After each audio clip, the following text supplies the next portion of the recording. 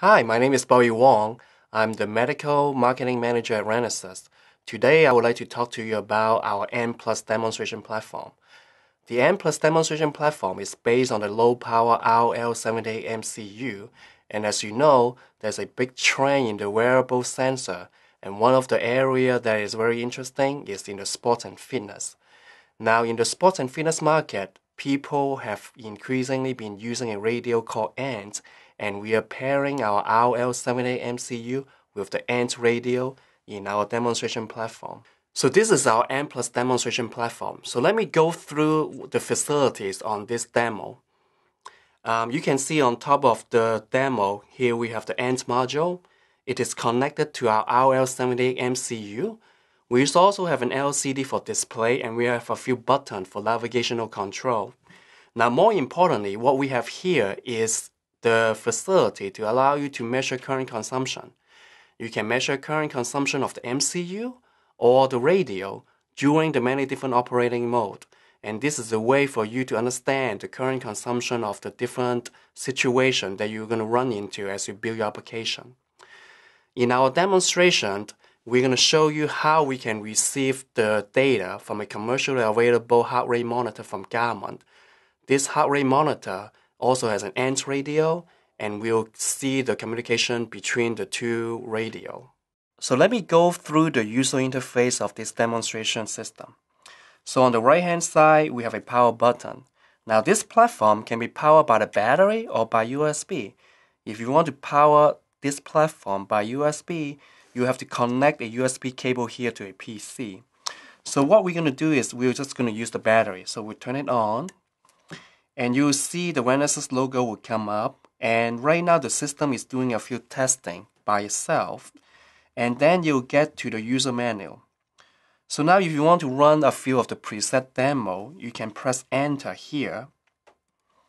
And in this platform, the preset firmware has a few demonstrations. The first one is the heart rate monitor. In this demonstration, you are able to receive data from a commercially available heart rate monitor that we include in the kit, and that's the Garmin heart rate monitor. You can also do a pedometer demo. In this demonstration, you will have to have two boards. One will act as a transmitter, and the other one as a receiver.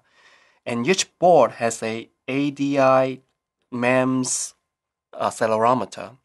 And so once you set up the transmit and receive, you just need to shake the transmit, and you'll be able to see the data from the receive side of the demo.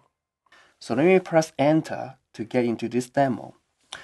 Right now, our platform is waiting for data from the heart rate monitor, and as I exercise the heart rate monitor, you will see that data is being received and it is shown on the LCD.